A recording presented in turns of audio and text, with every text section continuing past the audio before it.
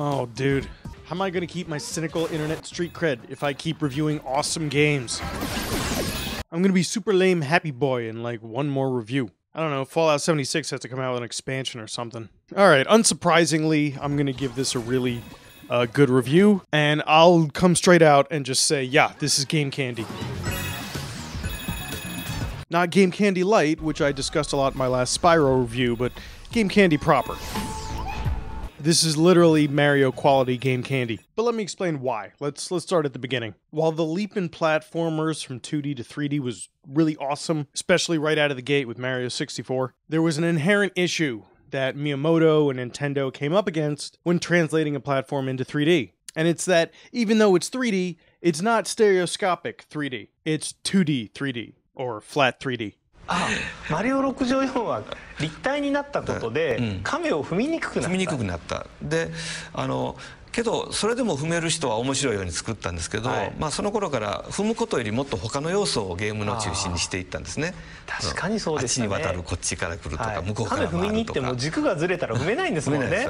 What this means is that, you know, other than looking at your shadow on the ground, precision movement, like jumping on a block or an enemy's head, which was relatively easy in 2D, becomes, kind of impossible in 3D, unless you can render stereoscopically. And this had to be taken into account when designing levels in Super Mario 64. This was effectively a continuous issue for all 3D platformers, especially Mario, up until Super Mario 3D Land on the 3DS, literally designing for more player precision and exact movement. もう一回踏むというのにチャレンジしよう。いわば 3D になって失ったことをもう一回取り戻す。もう一回チャレンジしようと。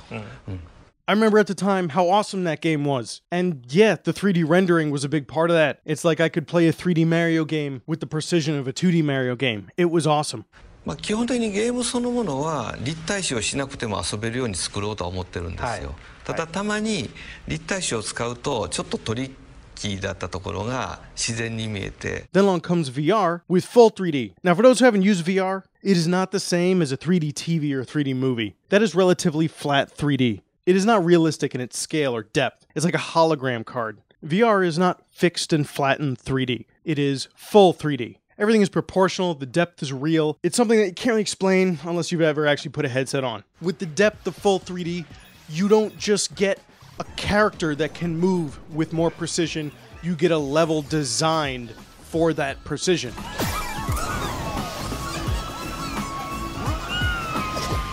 Oh, it's just awesome. So when VR showed up in 2016, a lot of companies jumped on the, hey, let's try and do a platformer in full 3D bandwagon. Lucky's Tale showed it worked pretty well on the Oculus, and then Japan Studios showed up with PSVR and said, hey, Playroom bitches. And amongst their minigames, which are, you know, fun enough, there was hands down the best game, and that was Robot Rescue. And if anyone ever wondered if a third-person platformer would work in VR, fuck yeah, it did. Unsurprisingly, if you look under just about any forum with Robot Rescue written on it, it became clear that all anyone wanted was a full version of this game. It was literally the only topic anyone discussed regarding Playroom VR. You bitches know you making this game, right? Give me my full robot game, bitches. So unsurprisingly, after about 18 months, Japan Studios said, yep, it's coming. And now we got Astrobot Rescue Mission. It's great. Yeah, this is literally Nintendo development quality game making.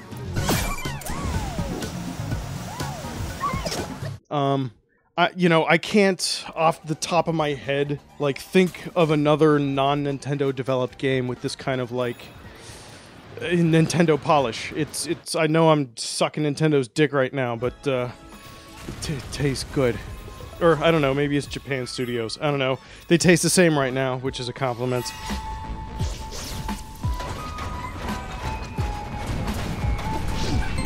I mean, I'm not going to show you too much. You know I'm a stickler for that shit. You know, it's Mario style. You've got your overworld with subworld. In the levels, there's different things to find and specials. You can go back and collect them all. You know, you've done it before. Challenge levels with their own shtick each. That almost evolve into, like, Mario Party. It's awesome, and I'm not going to show you too much. Bump into your fucking robot. But it's just, everything here is just oozes quality. And I want to get all this stuff. I want to rescue all the robots. I'ma get you. Hang in there, little bitch.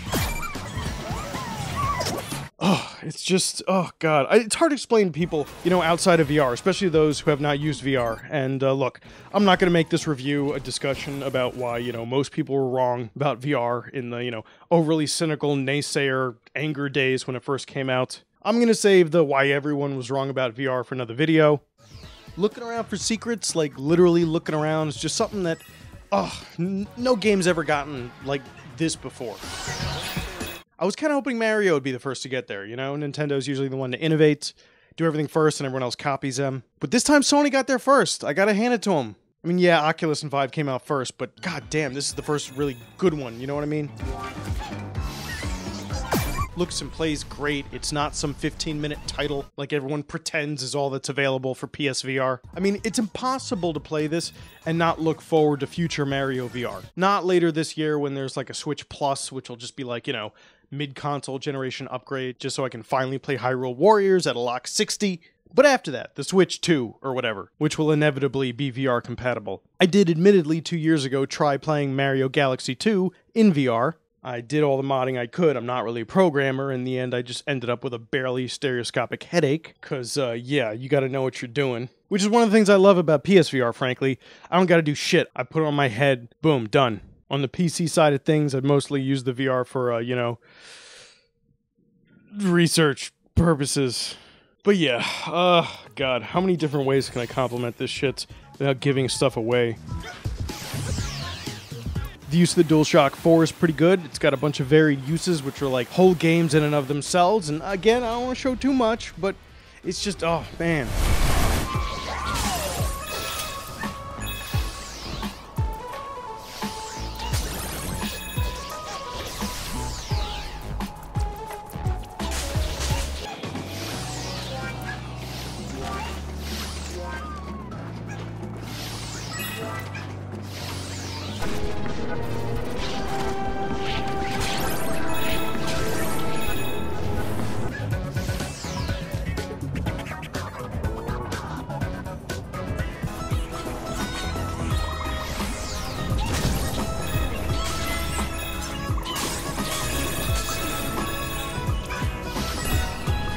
Keep in mind, like, I started playing video games in 1987 with Super Mario. And in all the years since, this is the first Mario quality platformer that didn't have Mario's name in it. There's been a lot of Game Candy Light, but all the 3D platforming Game Candy has always had Mario's name on it. Took 32 fucking years, but someone did it. And it's going to be an interesting transition going from this adorable goodness into the next review.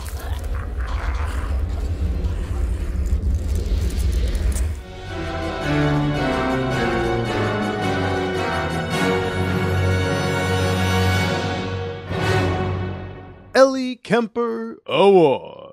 Because everyone liked her in that thing she was in, so she gets her own show. And it's great. Duh, you fucking adorable. Mwah.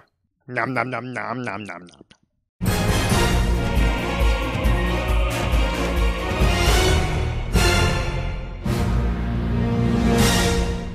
Hang in there, little bitch.